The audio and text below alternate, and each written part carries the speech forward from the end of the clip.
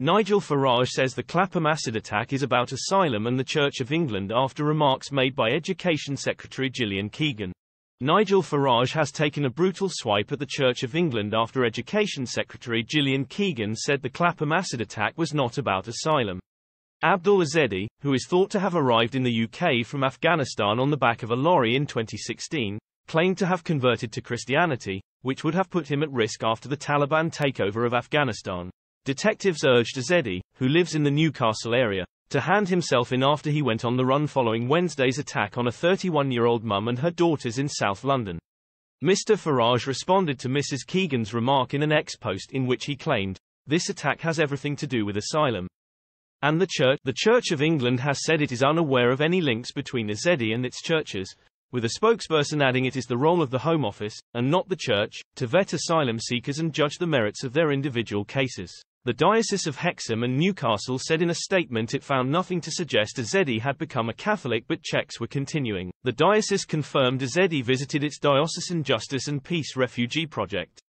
It added, "After checking local parish records and central records and after consulting with clergy, we have no indication that aIIowed was received into the Catholic faith in this diocese or that a Catholic priest of this diocese gave him a reference. We do not know which Christian church received him nor which Christian minister gave him a reference." Questions also still remain as to how aIIowed, who was granted asylum in the UK after 2 failed attempts, was able to stay in Britain despite being convicted of a sex offence.